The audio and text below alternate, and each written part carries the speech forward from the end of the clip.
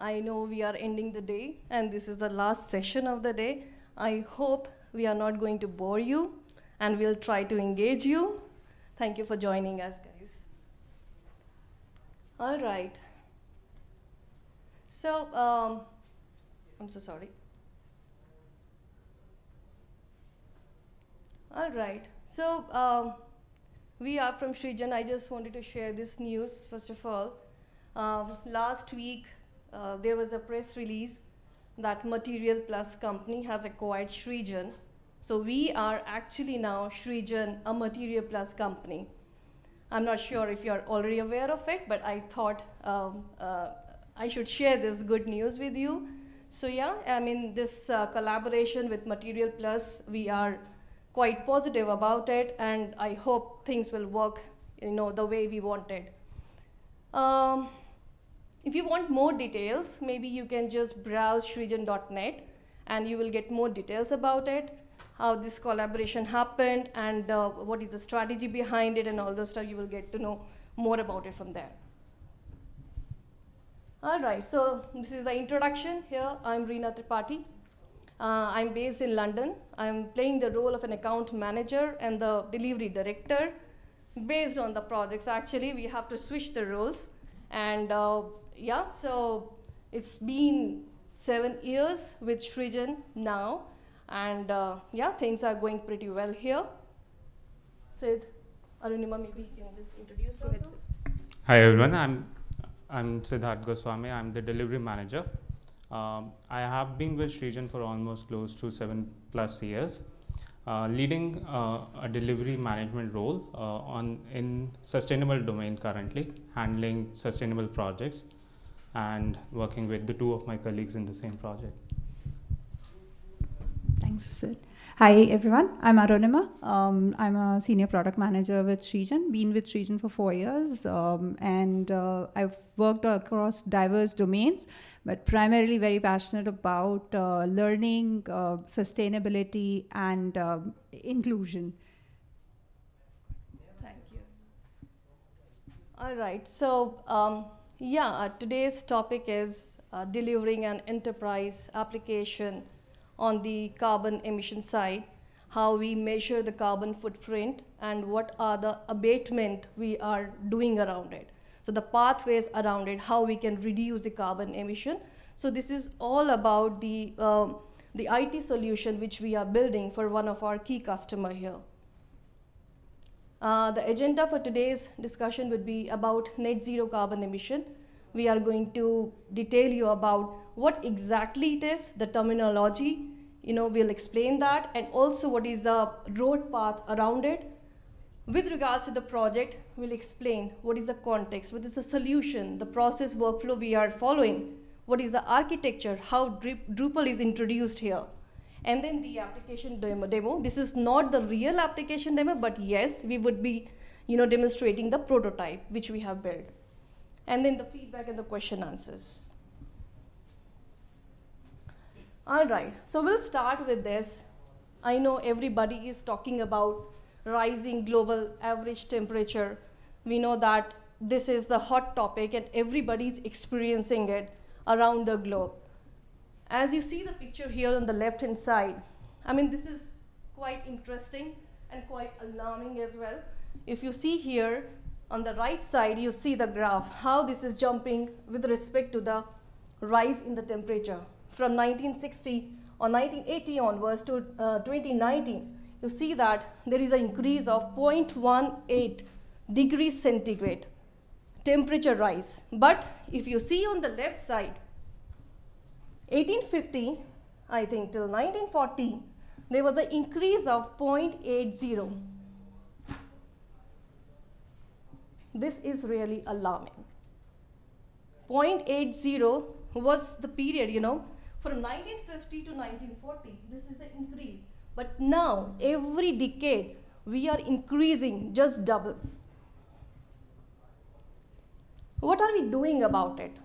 What are the countries doing about it? What are the companies, organizations, industries doing about it? Now, here it is, road to net zero carbon emission. So first of all, let's understand what is net zero carbon emission? I hope you all have heard about greenhouse gases, right? So greenhouse gas emission, which is taking place these days because of human activities, it's rising. So when do we say that we will reach net zero carbon emission? This is when the greenhouse gases, which is being emitted through the human activities, when we come to the zero of it, when the absorption is equal in the equal amount. That time, we say that it is going to be net zero emission. But how do we achieve that? And what do we exactly mean by human activities? There are fossil fuels, right? We are just doing, cutting down the trees. This is all what's happening around the globe. Now, what are the countries, what are the industries, all the countries doing about it? So this is a roadmap which you can see here. Starting from 2009, there are some scientists, they have published a paper that this increase of the global warming is the impact of CO2 emission in the greenhouse gases, which is a combination of multiple gases in the greenhouse. 2013, again there was a report issued that this eventual rise is because of CO2. I mean, in all the reports you will see here. Then, considering these facts, in Paris Agreement 2015, what happened? 196 countries, participated in the Paris Agreement, and they talked about this global warming. And there, everybody took the pledge that we are not going 1.5 degrees centigrade global average. We are not going beyond that. And for that, we have to come up with some sort of options, the strategy, and everybody started working towards that. Again, in 2018, there was a report, again, which concludes the same thing, that we have to come up with a net zero, at least by 2050. That was the step which was taken. 2021, there was a COP26 Glasgow, which happened again. I mean, where they have reviewed what was laid out in the Paris Agreement, where they talked about that this is what we have to do, and they have reviewed where we stand right now with respect to this. All the countries, they have presented the options, the solutions from their side to this COP26, and from there the strategy was made that by 2030 we have to reduce to 45% at least, and by 2050 we have to really reach net zero carbon emission. This means that we have to really work a lot around it, and around this we have started building a solution which we are going to present to you, in terms of the IT, what we are doing, and we can directly relate it to it. This is what we are going to show. Sorry, my, I just want to take the water. Thanks, Reena. Can I just have that? Yeah. Thank you. So, Reena introduced the concept of net zero to you guys, also explained what the world is doing about it. Before I go to the next slide, I just want to ask a question to you guys. Like, I know it's a small audience, but have you guys just spend like the next 10 seconds thinking about what your carbon footprint was just to get here today. Or maybe what is the carbon footprint of this DrupalCon that's happening right now? That's the question that is answered by the solution that we built. Just the vision of the client here is to be able to build a client service platform. Why I say client service is because it's not being consumed by by our client, but it's actually for clients, for their clients, where they would help industry sectors, organizations transform and get to net zero. And we're going to see how that's going to happen, right? There were two desired outcomes, goals, of course, one on the business side, one on the user side. The business side obviously is to be able to help those clients catalyze their decarbonization strategies, right? So when we talk about decarbonization, and my question earlier, right, what is the carbon footprint, let's say, of this DrupalCon that's happening right now, right? There needs to be a way to measure it, and then a way to figure out how that carbon footprint can be reduced, right? What are the alternative technologies that can be used to do that, right? That's the decarbonization strategy building part of it, right? And is it only limited to a certain event, an activity? So that decarbonization extends beyond an activity or just a process, right? It extends to products like manufacturing, industry products. It extends to processes happening within a system, right? It also extends to activity, right? Let's say being able to decarbonize the, all the transport within a city, right? So that's the business. That was one of the business goals, to be able to catalyze their decarbonization strategies for their client, and also being able to realign and reallocate capital into sustainability transformation. Why? Because when you are adopting alternative technologies, there's a cost associated with it. So being able to define what that realignment should be, what is that additional cost that's going to be incurred, is what was the second business goal that we were tackling. When I say user as the second set of our, of our consumers of this tool, I'm referring specifically to those modelers who are working on these projects, who are working on these strategies. So for them, the target was to be able to reduce the cost and effort of setup for multiple clients, being able to look at, and Sid is going to later on talk about the architecture, so I'm not going to dwell very deeply on this, but how can that multiple client setup be done? And then being able to generate and analyze the models for the different products, for different assets, for different processes. So that's like a summary of what we did. How we did it is, so this is basically a decarbonization strategy is like a 4-step approach, right? You have to first measure first identify where are those areas where the client might be exposed to a climate risk, right?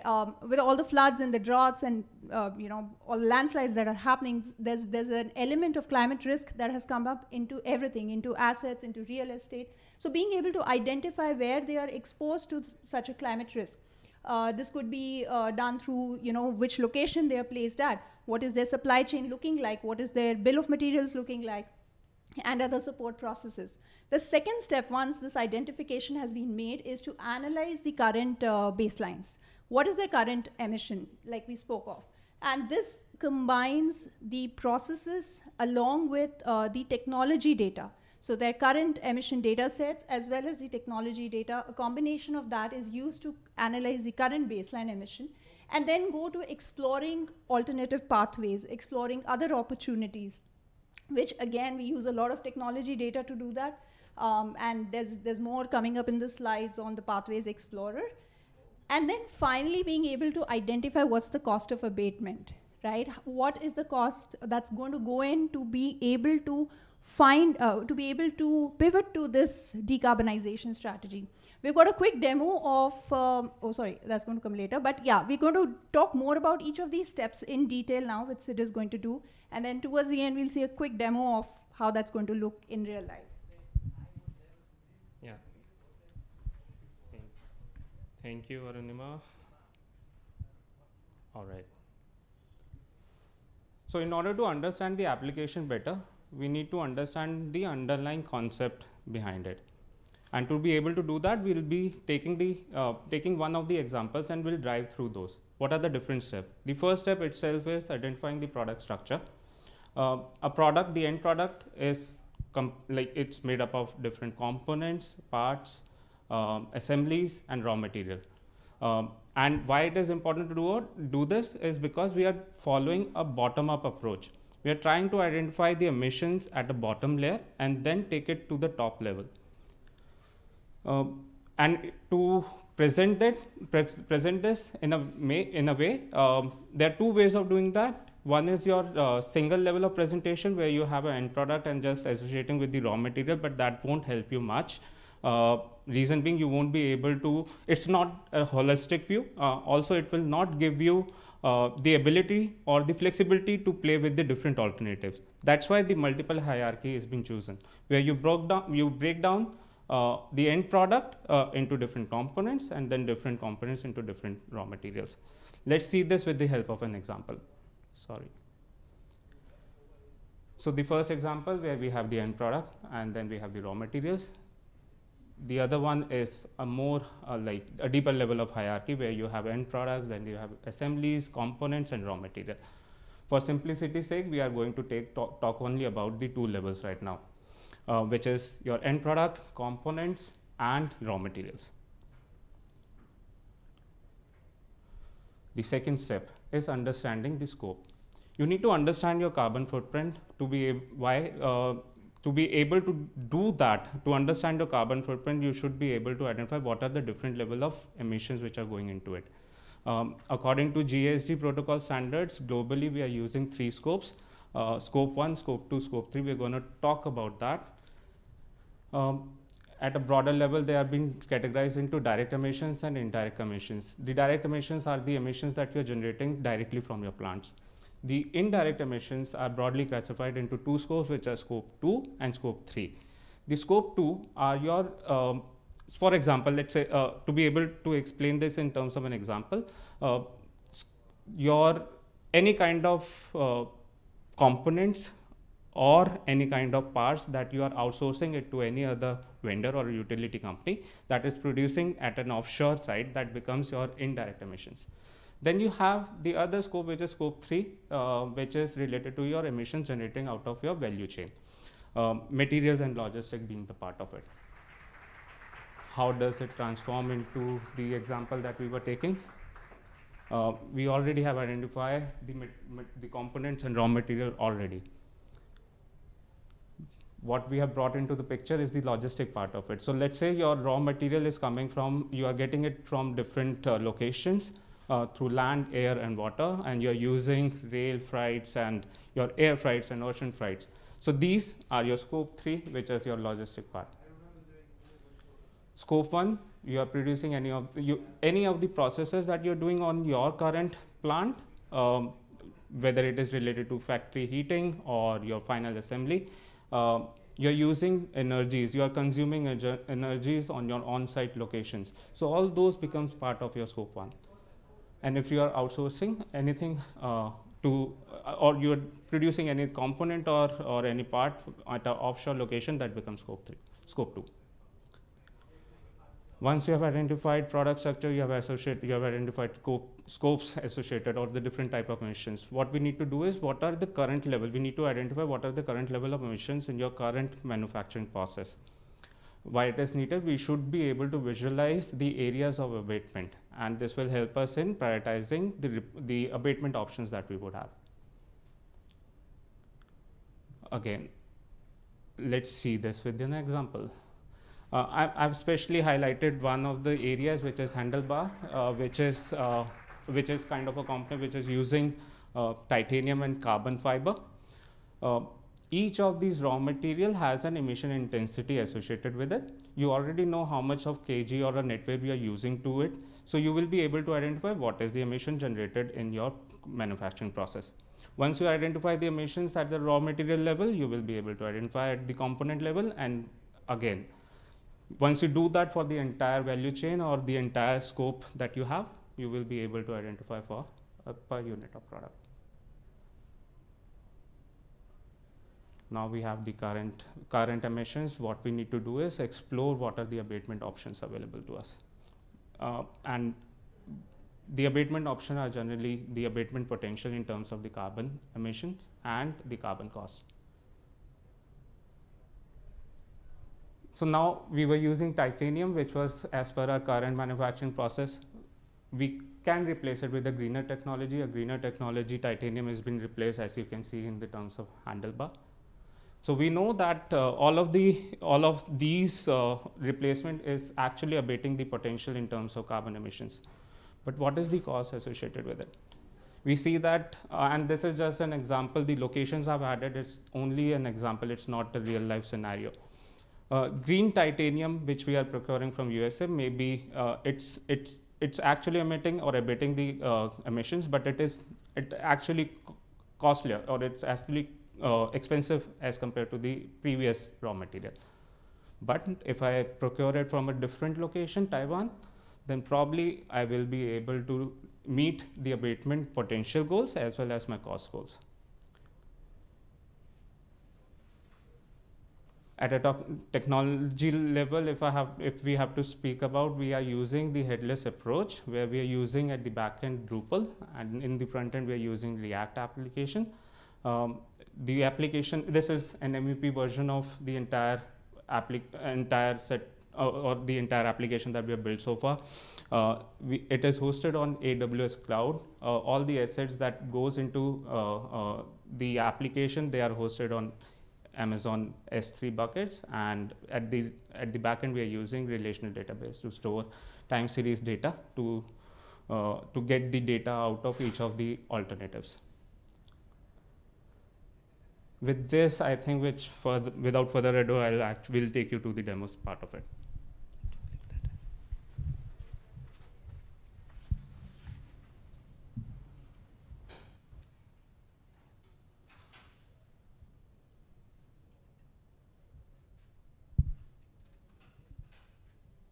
Okay, so what we have put here is a very brief demo of the process of how the application actually functions.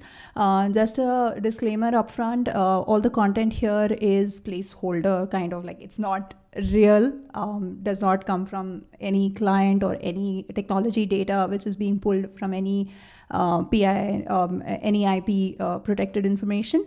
So what we have first, for all, as the basis of all the calculation that we need the technology data, right? So initially we load all the technology data, which includes things like what Sid spoke, the CapEx, the OpEx, what is the current emission of this particular technology. And when we dive deeper into any technology, we are able to see in detail what is the emission data year on year for a certain process of that technology, as well as a certain emission type, and the location from where that technology is being sourced.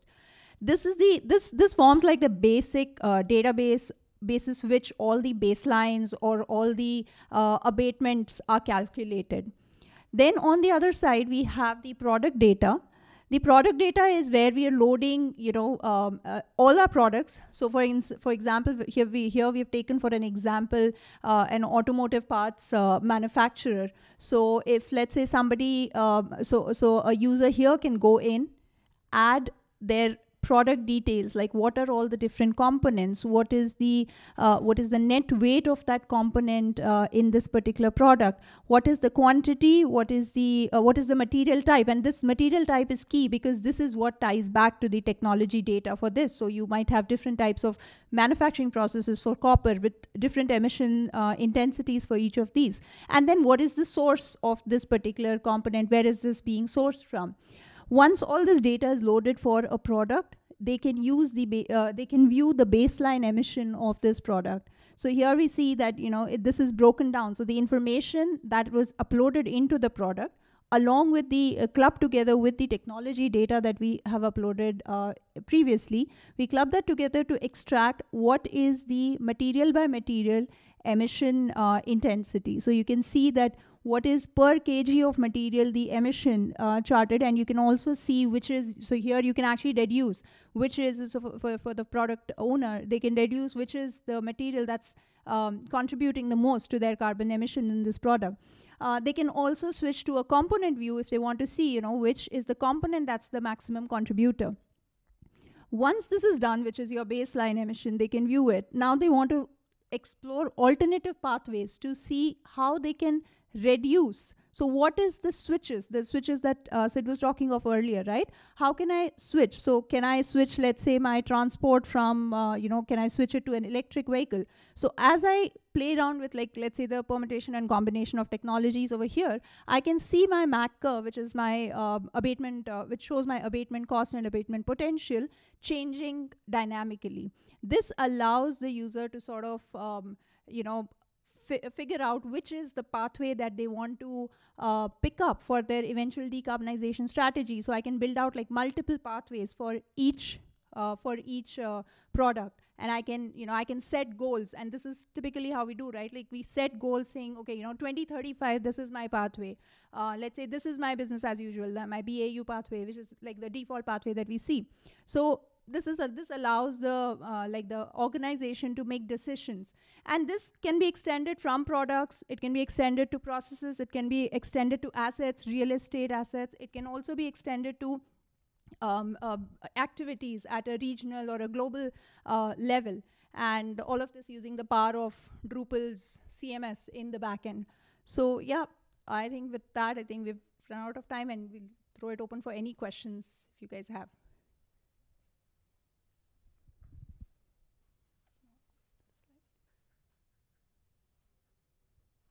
So any questions? Yes. So I might have missed it, but where do you get the source data? So Yeah. the data for the technologies, right? This is Yeah, like for the data, like if you switch this to this, or where are you getting that? right. That the year-on-year data, the different the different emission intensities and the cost, that's sourced from multiple research institutes. Most of it is purchased data, and that's why we've not really shown real data over here. It's all placeholder, but most of it is purchased from research institutes. A lot of it is also published data. So some of the commonly used materials, emission and cost data, like the CapEx, OpEx, is actually published and available in an open domain, as an open, in the public domain. So as part of the discovery, you have to figure out what your data is for the. Yes, we do that. So based on what what we are leveraging this tool for, is it for a product, is it for a activity? Because when we say activity, so let's say the kind of data we need is very different, right? So if you're looking at, let's say, activities at a regional level, like being able to decarbonize, let's say, the public transport within a city, right? Or being able to decarbonize, let's say, waste management within a country. So the kind of data, technology data you need is very different from, let's say, decarbonizing something like a product manufacturing. So depending on where we're applying this, we work out what kind of data is required in the backend. Any other questions? Okay, cool. Hope you guys were able to take. What are have you gotten any results yet, or the success of your different projects? Yes. So one of these tools is live, and just to put it in to quantify it in numbers, the deployments of that tool have so far helped reduce around 3 trillion, 3 trillion gigajoules of carbon emission within a certain region for a certain client. Yeah. So that's been Introduced for automotive industry. for automotive. Have released this for one of the industries, and they have already seen the result. Based on that, what we are doing, we are also deploying it to other industries as well. So other one is the next one which we have picked is retail. What is the real estate industry? Yeah. So that is under process now. I hope we will be releasing it in another 2 or 3 months. But the concept will remain the same. It's just that the modules and the components based on the industry will get changed. The levers will get changed based on that. Okay, cool. If you guys have any other questions, we're around. You can connect with us. Thank you.